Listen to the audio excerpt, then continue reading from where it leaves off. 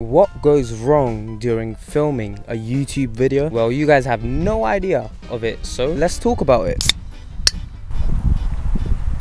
There are 5 very important things that could go wrong during the filming of a YouTube video. The number 1 thing would be the weather. Now, if you're a YouTuber like me who records in public, then you should know the struggle of it being an extremely windy day or a rainy day. Any chance of there being rain means that you cannot take the risk of recording the video. Now, depending on who you are and what you're using for your camera, so I have a cameraman and his camera is expensive to say the least. I will never let him take his camera out when it's raining, purely because if that thing gets damaged even a bit, he is done for. The career ended before it even started. And if it's too windy, then it's going to interfere with you speaking into the mic. The second thing would be having a full SD card. Now, if you're a YouTuber who uses a proper camera for filming, then you need an external SD card that stores in the footage that you record. It's the worst when you're trying to record, but then you forget to wipe the old footage from the last video.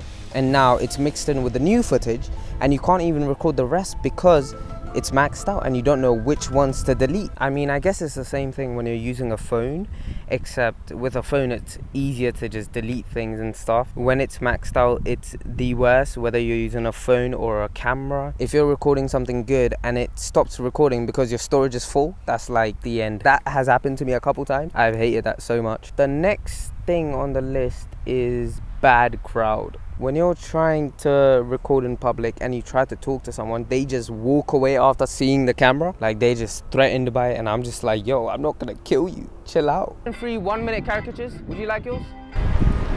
Literally every time I try recording, this happens, and it's the most annoying thing. People just walk away when they see a camera and they start acting antisocial. Like, I know you're not antisocial, Ben. I know you're at the pub with the lads. Also, people who give out really dry responses during recording. Like, I'm interviewing someone and they're just giving 1-word answers. Like, don't get me wrong, I appreciate the fact that they're still taking part, but it's like, if they're not being entertaining, then it's like a bit difficult to make that cut in the video. It's like, it's just gonna make me walk away from you. The next thing that goes wrong during recording is having low battery. It's the worst thing when you have low battery on your camera, because I used to record on my iPhone. I'm recording on my iPhone right now, but even before, like a year ago, I used to record everything on my iPhone, and all I had was that one phone.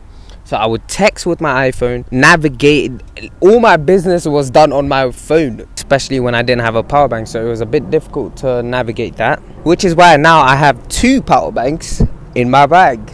The last struggle I want to talk about is having no energy as a human being. Now, don't get me wrong, I love recording, I love doing YouTube, but some days it's just I have no energy to go on and edit for an extra hour, and like, I'm so low on energy that I might pass out. Those days are they're like the worst of the worst days. Like, in the morning you have to be at a specific location by 11 AM. You show up, but it's like you're half dead. How are you gonna record and look alive if you're half dead in the morning? And that's where you get caffeine addiction from, but that's not the point. That's besides the point. Being a YouTuber is like the most fun someone can have. It's just, you just have to do a lot of pushing yourself mentally as well. It's like a creative game. You'll get through it as long as you are trying your hardest. I know I did something different with this video. I don't even know what I'm doing, but yeah.